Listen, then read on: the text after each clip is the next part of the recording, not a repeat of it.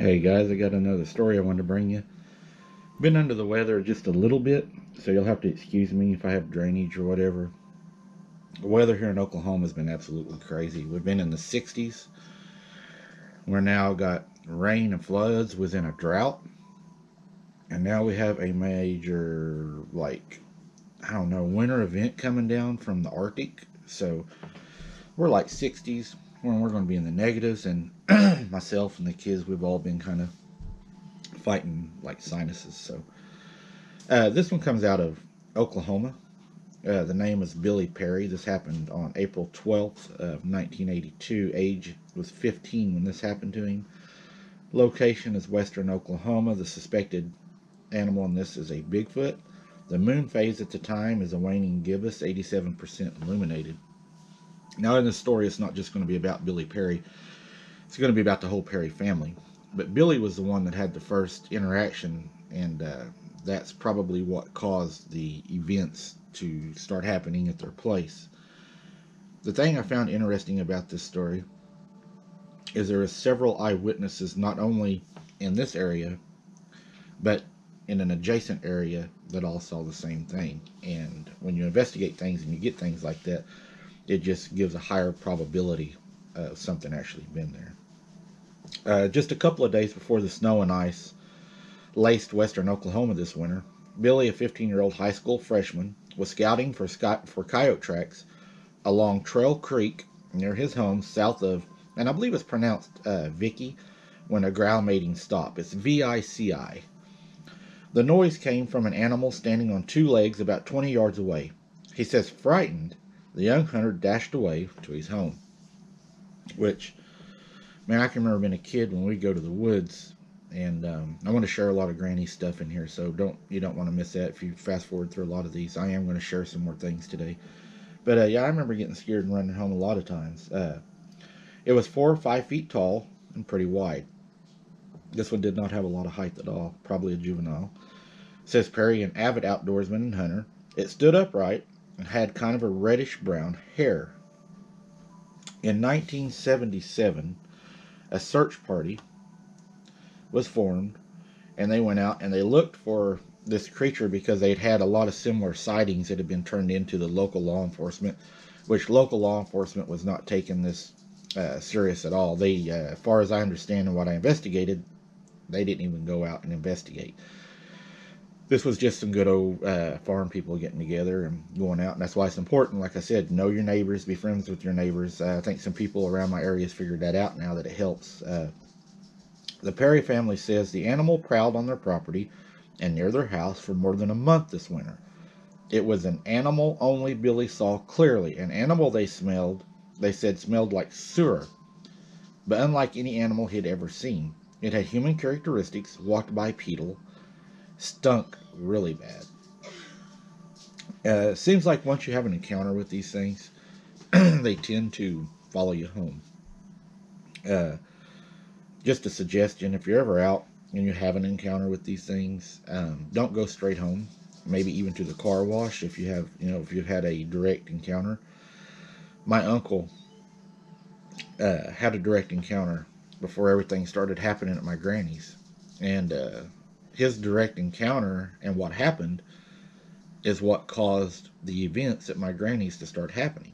See, we knew, or my granny knew, I still know the family, but she knew the older ones, that they bought that place from a long, long time ago, and they never had any trouble. So the trouble started stemming from whenever her son went out on a spook hunt and ended up having an encounter, and after that encounter, it followed him home that night, and then the sequence of events happened. A lot of that will be in my book I'm writing, and I want to explain a lot of the things that went on at my granny's. I have great accounts because all of my aunts and uncles are still alive, and my mom, and they all witnessed it, and then I grew up there. I got to witness a lot of it, and then when my granny got sick, we stayed overnights and stuff, taking care of her, and I witnessed a whole lot then. So I've lived in this my whole life. Hair samples found by the Perry's house near Vicky were sent to Hayden Hughes, director of the Sasquatch Investigation in Mid-America. The hair sample looked very interesting. At this point, we cannot confirm what kind of animal it came from, he said. He said an investigation sample has been forwarded to the Oklahoma State Bureau of Investigation Forensic Lab in hopes of an analysis. There were never any findings released on the hair. As far as the family said and what I'd looked up, they are still in possession, not the family, but the FBI crime lab is still in possession of these hairs, and no results have ever been given nor spoke about. Um, in recent interviews, the Perry family told how strange animal disrupted their lives for more than a month after Billy came from his initial encounter. He said, "I saw a Bigfoot today." Now, again, whenever this happened to my uncle, he came directly home, and it was at night, and it followed him home and actually arrived that night. Now, as the crow flies, it would have had to come across the lake to get to my granny's house.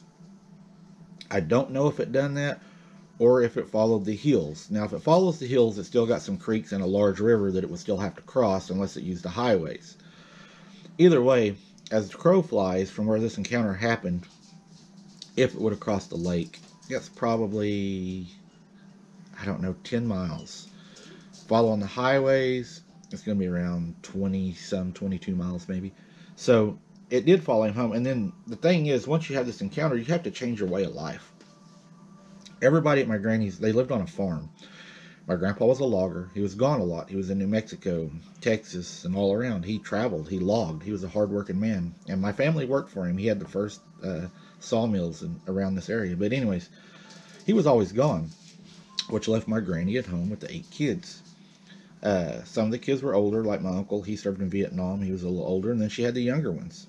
And they all went through all this. All of them did. And some of the things that they had to change was they couldn't leave the food outside anymore. You know, they couldn't throw the dog scraps outside the back door, because when they did, it was just like it was out there breathing. And as you saw in my video, my friend that gave his account of what he saw down there didn't believe it. 50 years, it was eating the scraps, shoving them in the side of its mouth, and it actually verbally spoke to him. I have that video if y'all want to see it. I'll put it in the link.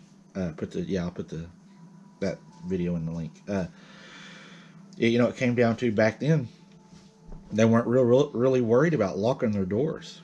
And it got to where, that was just a very common thing. And the kids she said, would even, Granny said, would double check, triple check, quadruple check the doors, the windows. They had dowel rods cut, 2x4s that went in the windows to keep them from raising the old windows.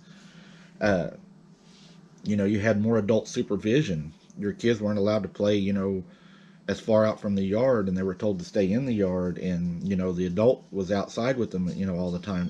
That a lot of that changed. And then just staying, preparing for staying indoors at night. They had an outhouse at the time, and the outhouse was about 50 yards, 75 yards from the house. It wasn't none of them going to walk out to the outhouse like that at night. So you get something that you can use inside the house. And there's a funny story to that will be in the book. And you start just preparing for night duties. You feed earlier, you're in the house earlier, you're not at the barn, and everybody's inside, the door's locked, and you buckle down, lock down the hatches. But Billy's father said he originally thought his son must have been mistaken about what he had saw. About a week ago, later, Billy's 2-year-old sister, Melissa, became hysterical when she was frightened after seeing a bear in the window, and that's in parentheses. Perry and his son immediately got their rifles and circled the house, each going a different way. I do not suggest doing that from a tactical standpoint and having training, unless you are very well trained and very well disciplined. That could lead to a bad shot. Unless you know what you're doing and you know your partner, I strongly suggest you stay together, not only because you're more vulnerable separated, but also just because you can mistake the other person. And like I say, from a tactical standpoint and training, that you better know what you're doing. If you do that, it could turn out bad, because people do panic, get scared, see things, and shoot and ask questions later. They was having a lot of trouble with this thing. It's up at their house now. It's looking in their windows. They said they got their rifles. They could smell the odor of sewer, and the stench was terrible. My uncle had the same thing when it followed him to my granny's. His car was covered in a stink that they could not get off of it. It was fish scales, like it's not seaweed because we don't have lakes around here, or salt water, but it was real lakey, that mossy stuff all over the car. And I think that's how it found their house. But my granny said, even when they had it follow him back, they would have to take the windows, and they hung blankets up over the windows, heavy, thick blankets, so that, the creature outside couldn't see into the home. So it wouldn't know where they was at, because it would follow them from room to room as they would maneuver in the house. Also, it would try the doorknobs, and I've seen that happen when I was down there. It would twist the doorknobs and push on the doors. It followed me from room to room in the house, and that's in the book. I think it heard us walking because it was an old house, and when you walk in the old houses, there's creaks, and it probably followed the creaks and the cracks as you walked. And when you get to that back door by that bathroom that they later installed indoor plumbing, whenever I was down there, and you go to make that turn into that bathroom, which was an add-on at the very back of the house, it hit that doorknob, and you hear the door creak. It shoved the hell out of it, which later that door was fixed, and that'll be in the book. When stuff's trying your doorknobs and stuff, it's trying to come in. A few days later, while hunting for coyote, Perry heard a barking noise, and they saw a coyote cross toward a strange animal. But he couldn't get a clear shot at it. When the coyote arrived at the place where the animal was barking, now this animal was making barking noises at him. There was a short, terrible fight with growls and screams. The coyote only yipped a couple of times. The screams were not that of an animal that he had heard before, but loud, vocalized screams that rattled his insides. See, there, to me, this thing is doing what I call the lure. It is barking. It's calling the coyote to it, same as it does us. It makes baby cries.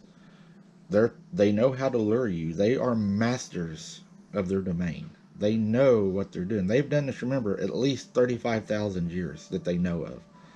And that, is back to the Neanderthals. And it could even be before that.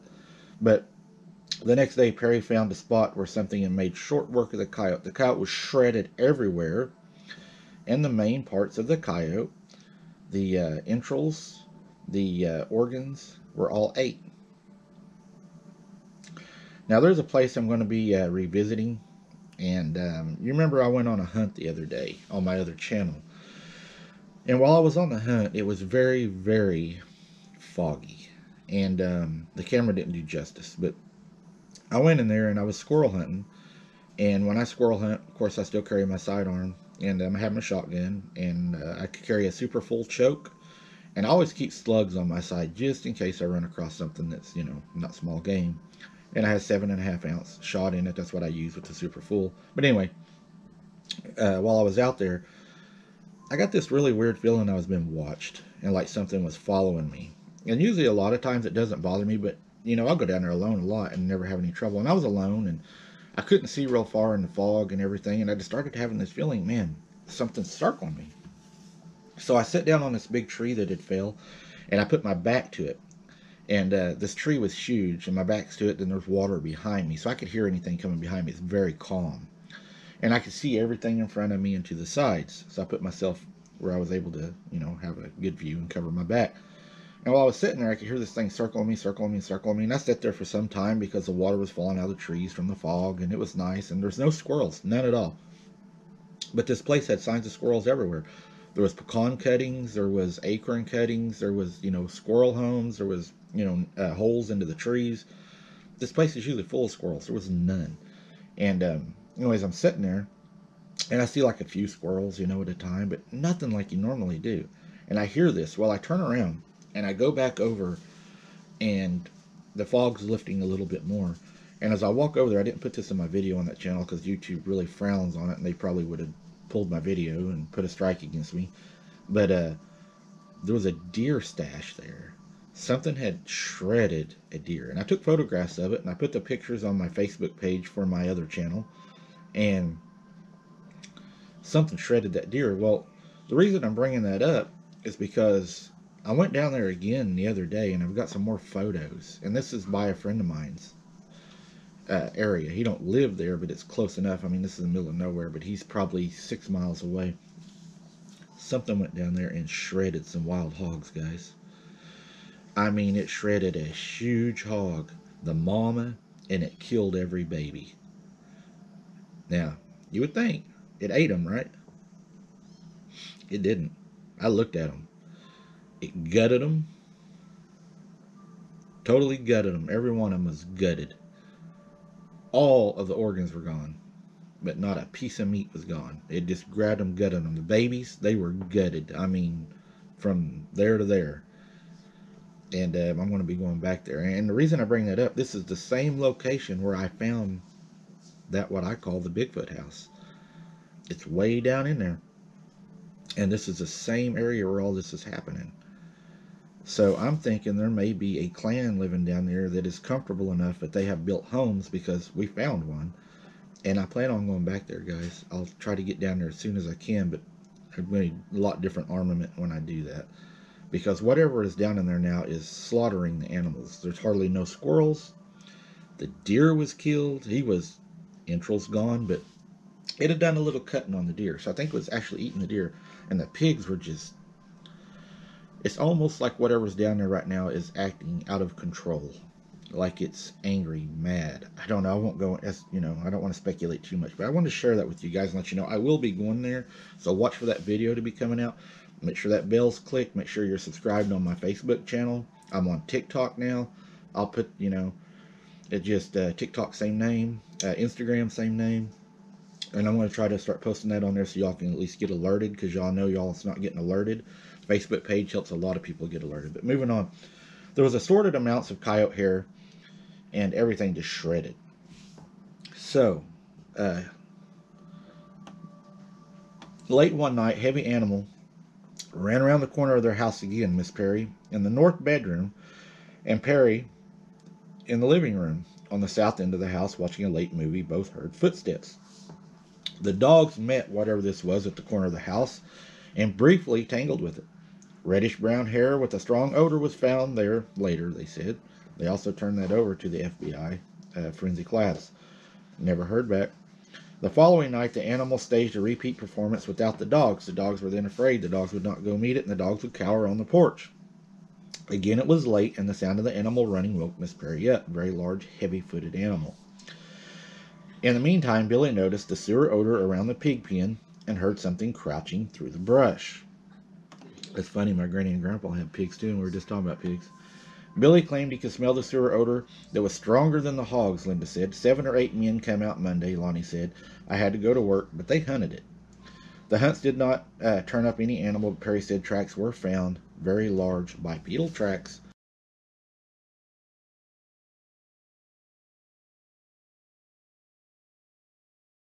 That averaged anywhere from 16 to 22 inches, with 11.5 inches wide. A month and a half later, a little more than 40 miles southwest of Vicky, as the crow flies, Alex Inman of Radin and his son-in-law, George Springer of Roger Mills, saw an animal they cannot explain.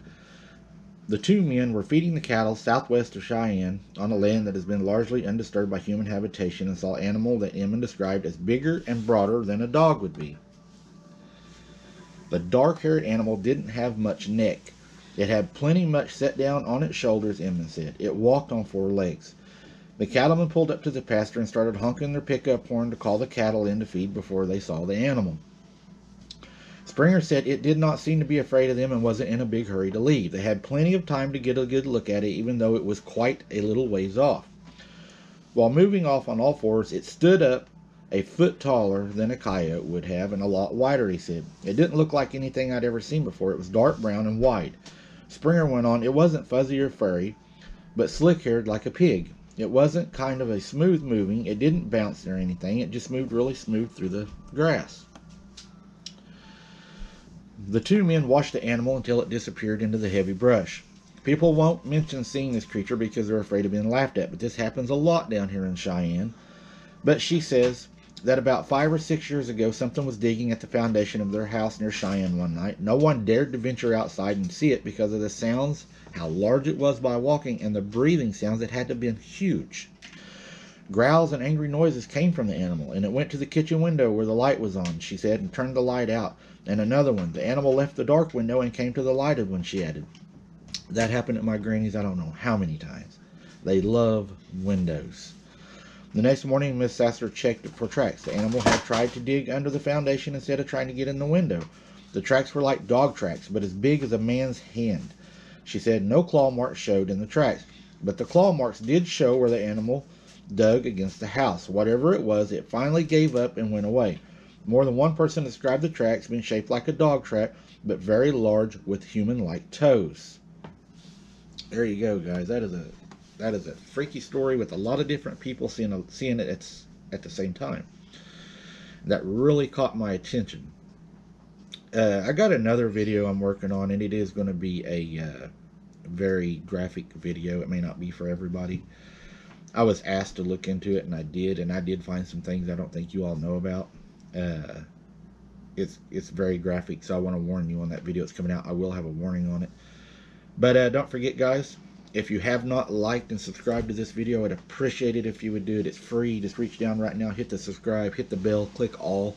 That helps me so much at getting more videos out to you guys. It supports the channel. I can't tell you how much that helps for y'all to hit like and leave a comment. That is so important. That helps me so much right now. YouTube is really strong on analytics right now. Anybody that's getting a lot more of that than us, they're going to start pushing us to the back. So it's free. Like I said, if you don't mind, just hit subscribe, give me a like, say hey, how you doing? If there's nothing else, it helps a lot. I will put the link to the videos in the bottom of this, so y'all can go check out what I'm talking about whenever I tell you about the I believe it was the 50 years when I'll put down there, so y'all can go check that out. It's a letter that I read, and I think y'all would benefit from hearing it. It was pretty important to me. And I will also put a link to my other channel down there, and y'all can go and look at the hunting video. A lot of people have went from this channel and support me over there, and I appreciate that. I'm very, very humbled by that. But also, you can see that video there, and you'll be able to look at it and see if you all see anything. A lot of people are seeing it. They're bringing my attention to it. Just email it all or talk on the abnormal page. If not, if I do a lot of that on my other page, they will not allow comments because the kids are on the other page. But if you want to, you can go there and take a look at it. If you want to see the photographs, subscribe to my Facebook page, Wide Open Adventures. I'll put the link to it down there, and you'll be able to see the photos, and I will be posting the photos of the hogs and stuff that got slaughtered, and you'll be able to see more of that there also. But I appreciate each and every one of you watching. Thanks for spending this morning with me. Keep your head on a swivel, and we'll see you next time.